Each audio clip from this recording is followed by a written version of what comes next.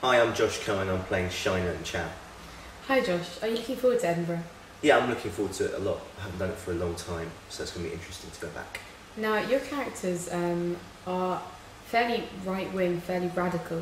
Do you think they're meant to be in that mindset, or...?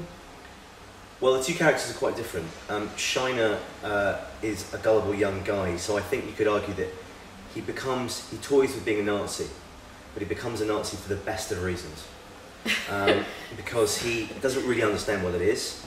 He's ignorant, and really for him, I think what appeals to him is a sense of brotherhood and community, and he doesn't really think about what it means.